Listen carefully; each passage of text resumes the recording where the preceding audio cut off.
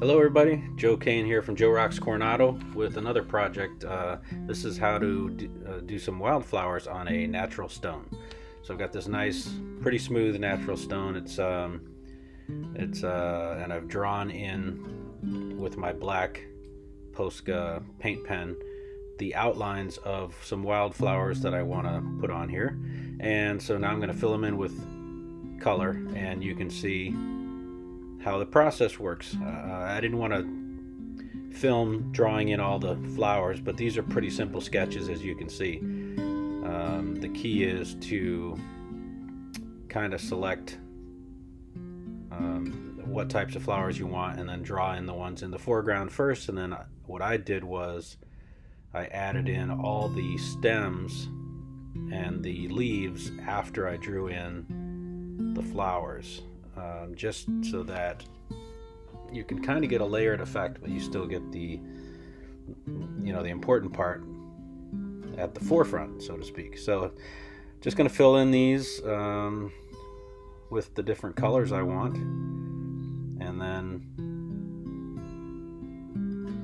you'll see how it works. You don't have to be real careful on these as far as putting the color in.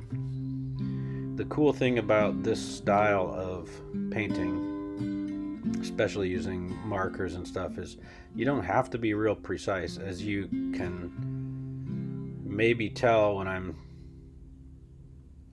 as you watch me doing this, I don't have very steady hands.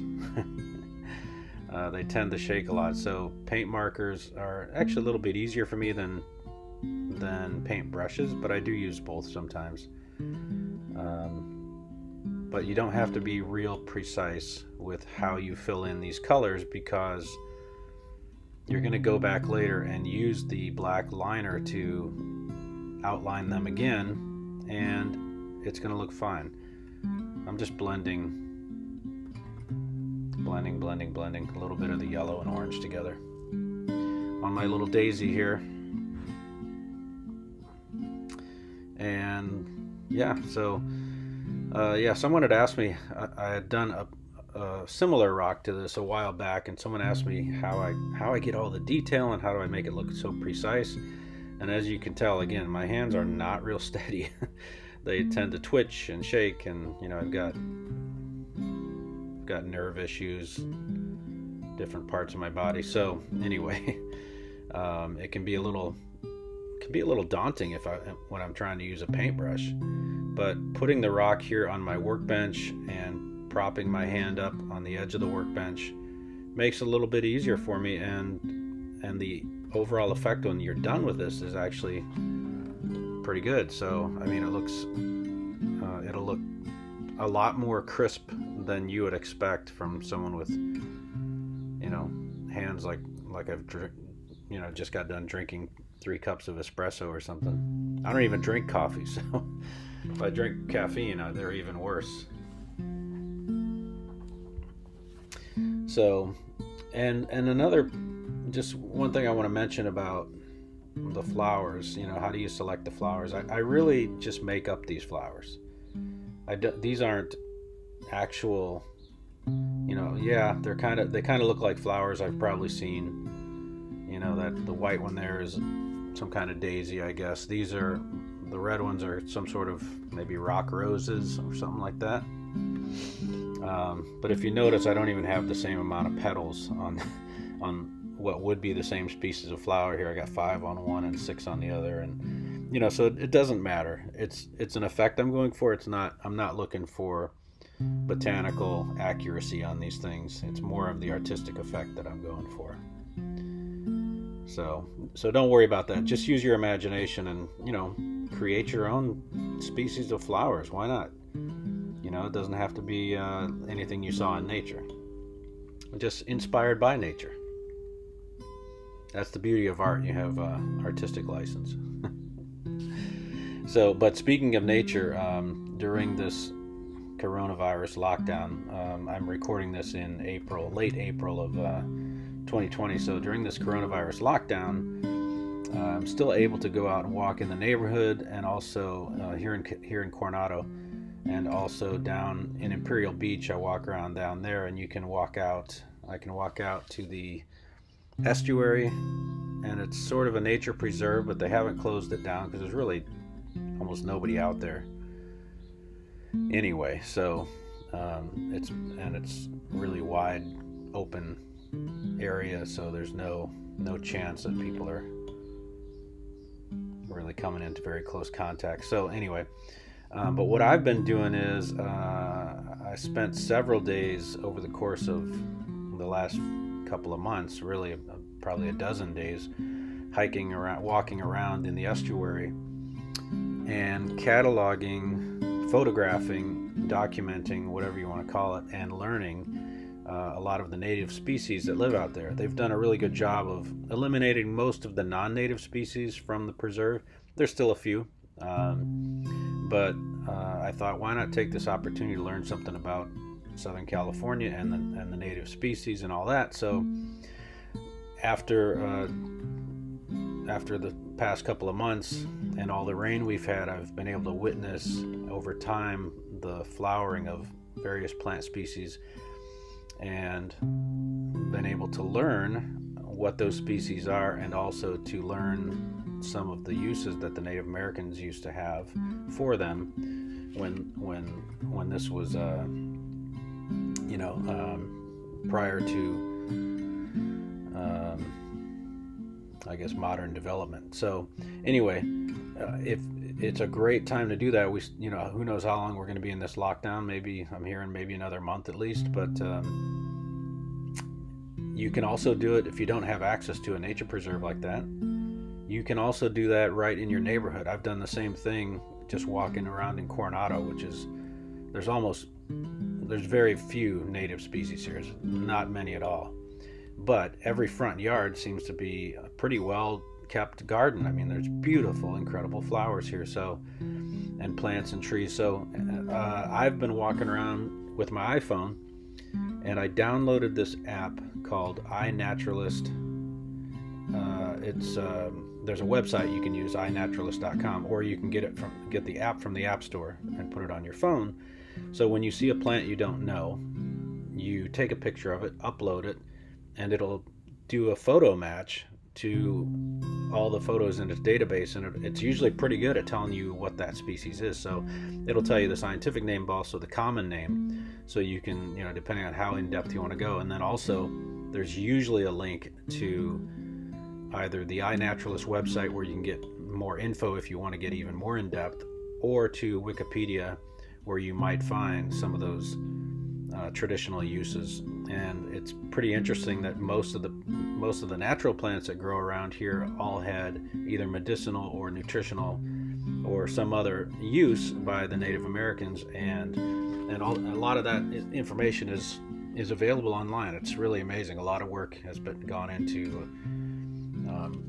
documenting all that info. So it's pretty cool. And it also, when you do that, when you upload your photos, you're also helping out the local naturalists to kind of keep a survey on what species are being seen, which ones are coming back. We had a long period of drought here, about 7 years of drought, and so there were some species that weren't seen for a while, and now they're coming back with the rain, and it's amazing to see. Not only plants but animals too.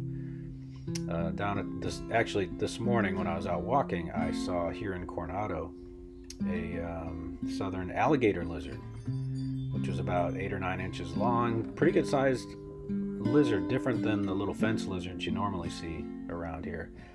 And I didn't know exactly what it was. I knew it was some kind of lizard, but it was sunning itself, and I took a picture and uploaded it to iNaturalist and got back a couple of results, and then matched visually my picture to the ones that were being suggested as possible matches, and there it was, the southern alligator lizard. So pretty cool. And so that's what you can do with plants, animals, whatever, and then it helps out the naturalists who try to track the biodiversity of these various species here. And in the meantime, you get to learn a lot about the environment around you and the natural world in general in the area where you live. So I highly recommend that. But if nothing else, be observant of the plants and the flowers that you see, and then you can bring those ideas back with you to your art, to your rock painting. And then you don't have to wait for the blooms to come. You can just preserve them in beautiful, bold acrylics. So anyway, back to what I'm doing here. So if you look at this, you can see I'm using different colors of different shades of green, different hues, because when you use different colors, it's going to give it more depth. It's going to give it a more natural look. Not everything is going to be one flat green. And since I'm using paint markers, I can't really blend shades of green in my palette. So I'm just using these different colors in different areas of the leaves and the stems, so that the overall effect when I get done with this will be that there's a lot of, it'll appear as if there's a lot of different colors, even though actually I'm only using, I think, 3 different colors of green here, but the overall visual effect will be that there's, you know, a lot of diversity of colors in there. So yeah, just change it up, and they don't have to make sense. Again, you're not trying to make these lifelike. You know, this is the style I'm using. It's more of like maybe like a I don't know what style it's called. I think of it as like a pen and ink style, or maybe a comic book style. I don't know. Line drawing with color. I'm not sure. Someday I'll take an art class, but the cool thing about it is you can be pretty quick and not worry about being too neat. And then at the end, when you outline it all again with the bold black, then it turns out looking as if you've done a really precise, crisp job on this thing. And it's kind of an illusion, really, because I'm certainly not being all that careful or all that neat as I'm throwing in the colors here. So don't worry about that. Just have fun with it. Put in the different colors. Put in your, I'm just throwing in some little highlights here on different parts of the green. Again, just not to be realistic, just to give it a little bit of texture and layers, so that it appears as if there's a whole lot of detail going on with light and shadow and all that, when really it's just a couple of different colors. And this is a great effect to use on the natural stone too, because the natural stone actually, in my mind, it lends to the overall effect of this being a group of flowers that is just maybe outgrowing in sandy areas, and the color of the rock kind of matches that. When I prepared this rock, I will say this, when I get rocks from the beach, it's salt water out there, so I do, if I know I'm going to be using acrylic paint on them, then you'll want to rinse off the rock pretty thoroughly, because I've noticed in the past when I've used rocks from the beach, if you don't get that residue of salt off of there that they've kind of accumulated over the time, it can affect how the paint stays on the rock and the color of it and all that. So I like to take these natural stones and wash them, really just rinse them off with fresh water, and also sometimes I'll just leave them out for a while and they'll sit get rained on. I have a pile of them out in my backyard now, where they can get rained on. So check this out. I'm going to start now with my liner, and I'm going to start outlining all these colors that I put on. Starting with my dominant flower here. It doesn't matter as long as you don't smudge it too much while you're going. But yeah, preparing your stone in advance helps. And actually on this one, it's a granite stone, so it's rough, but it's not terribly rough. It's not like sandstone. But it was a little bit rougher than I wanted for the drawing I was going to do, and so I actually sprayed it with a clear matte coat of what do you call that stuff? Mod Podge, just to give it a little bit of a smoother texture and to kind of just seal the rock a little bit before I started. I don't always do that. I usually don't do that, but in this case I knew I was going to be using these fine point markers and they just glide over the surface better if they have a little bit of a coating on there. So it's up to you, depending on what rock you get. Just pay attention to which rocks you're going to use when you're out gathering rocks for this type of work. So yep, just gonna put in all these lines, and you can see I'm working pretty quickly. Again, you don't have to be terribly careful, especially now all the hard work's done, so to speak. The color's all on there. Now I'm just throwing in the outlines and some details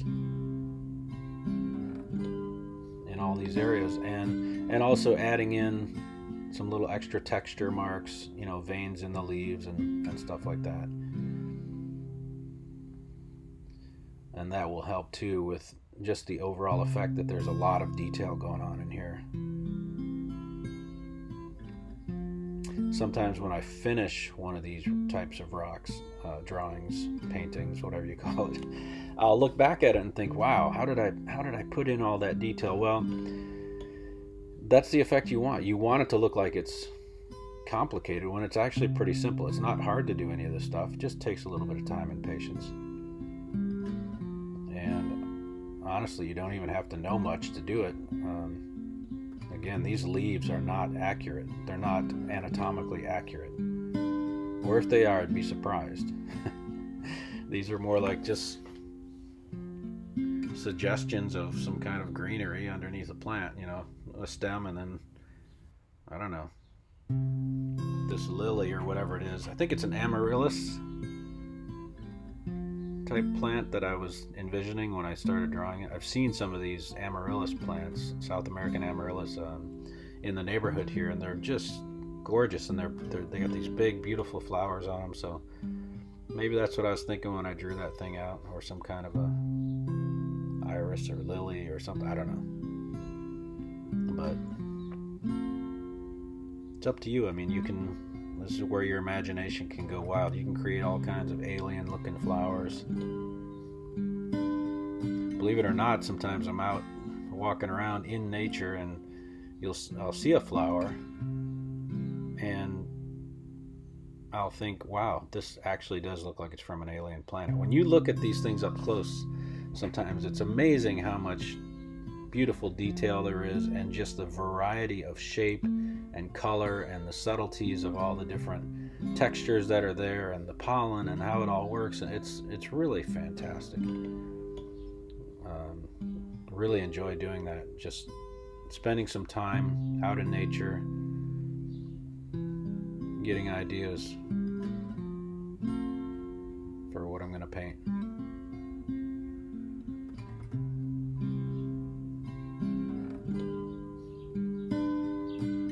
Almost done here.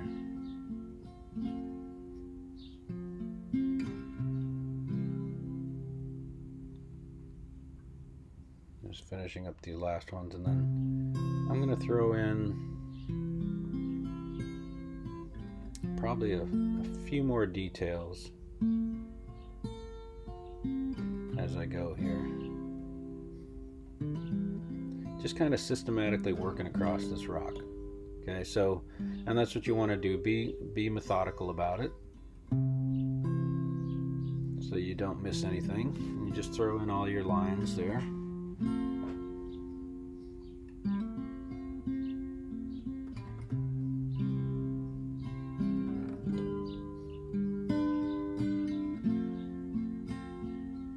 And then when you finish this, when you get your drawing finished and you've done all the outlining, then you can go back again. Usually what I'll do is I'll just look around and see where I can balance it out a little bit by either adding more detail or a little more color or some accents or whatever. As I'm looking at this, I didn't put any blue or strong purples in here, and I kind of want to have that. So as I'm thinking about it, I think I'm gonna just nothing too big, nothing crazy. I'm not gonna make any life-changing decisions here, but I'm definitely gonna throw in some little blue highlights here somewhere. and maybe a little pink to tie together this side of the rock.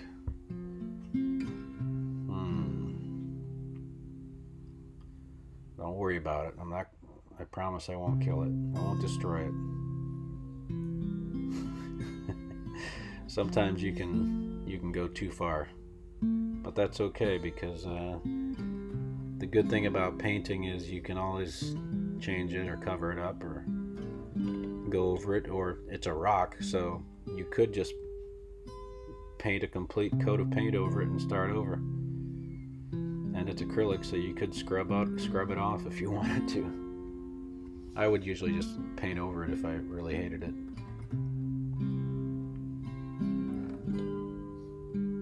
Just getting all these leaves in here. See these leaves? These are not rock rose leaves. And these little guys, I don't know what they are. They kind of look like alyssum or something like that. You see the little tiny white flowers that you see growing along garden borders and stuff like that. But these stems, I don't know. That doesn't look like alyssum. And I'm just throwing in some little bare branches here just to give it a little more detail in the undergrowth here. Fill in some of that negative space, just so it looks like there is a lot of little grasses maybe growing down at the base of these in the background, in between the leaves, and it just kind of helps it to look a little more. It's a more visual interest, I guess. But you do what you want to do. This is your garden. You grow it the way you want.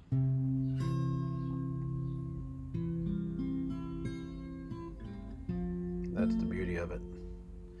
You can do whatever you want on these things.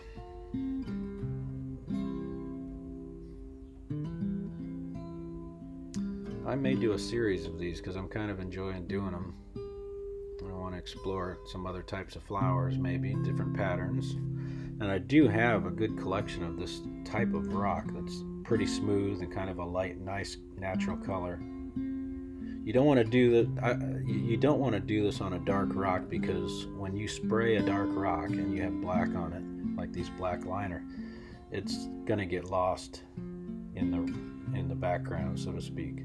Because this will get a lot darker when I put the spray sealer on the rock at the end. Now, because I sprayed this rock initially, it won't change as much as it might if I was just doing this on bare rock. So that's another reason that you might want to coat your rock first, because it'll give you a better visual impression of what you have, what you're working with. Okay, just a little more detail on some of these petals, and yeah, I'd love to put a little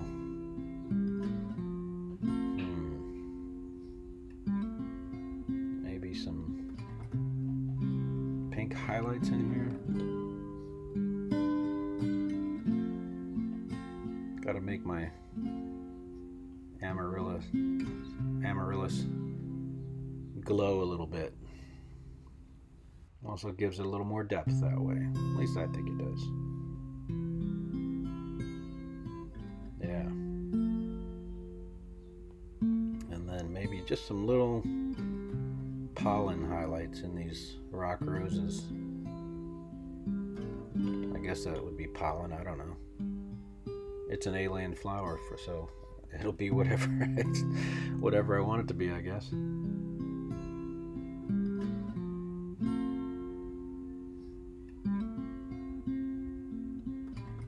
There we go. And then maybe a few more highlights. This thing's almost done. It's looking, I'm pretty happy with this so far. But I do want to put in, remember I mentioned the blue, so let's try some of this blue. And I'm just gonna, I don't want a lot. I want to keep this pretty subtle. I'm gonna put it just in the middle of some of these white flowers. A little bit of blue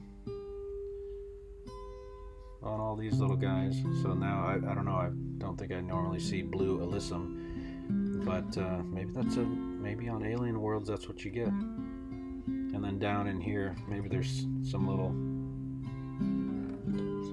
things growing down in the bottom. Maybe it's some kind of sage salvia. There's some blue salvia I see sometimes. Who knows? But the blue kind of gives it another visual depth that it wouldn't have if those little details weren't in there. So we're coming to the end of this. You know, you take the time and do it however you want, and you know, post a picture in my Facebook page. If you want to see me on Facebook, go to Joe Rocks Coronado. Just search for that term, Joe Rocks Coronado. You'll find it. Same thing on Instagram, Joe Rocks Coronado, and you can see all my rocks. I've painted easily over 1,000 rocks. I don't know the exact number right now. I was keeping track for a while, but it's a lot. I'm gonna add in some yellow here, but I'm coming to the end here. I think this is looking pretty good, and yeah, oh, it almost makes it look like there's little bits of pollen in there. Maybe I need some orange in there. Give it that shadow, light and shadow look. There we go. Great. So, but you do it however you want, and then yeah, send me a photo, or post a photo on my Facebook page. I'd love to see them. And if you have in your town, wherever you live, if you have a rock group, share them on there and let people know what you're up to. It's always good to share the art, share the beauty, and share your love for nature. It's awesome. Let's see, I think that's pretty good. I'm gonna try to add in a photo here at the end. I'll put once I'm gonna seal this thing. You don't need to watch all that, that's boring, but I'm gonna put some sealer on it, let it dry, and then I'll post a photo of it at the end of this so you can see it. But that's kind of what we're looking at there. Beautiful wildflowers. Thanks for watching. Appreciate it. Take care and paint rocks.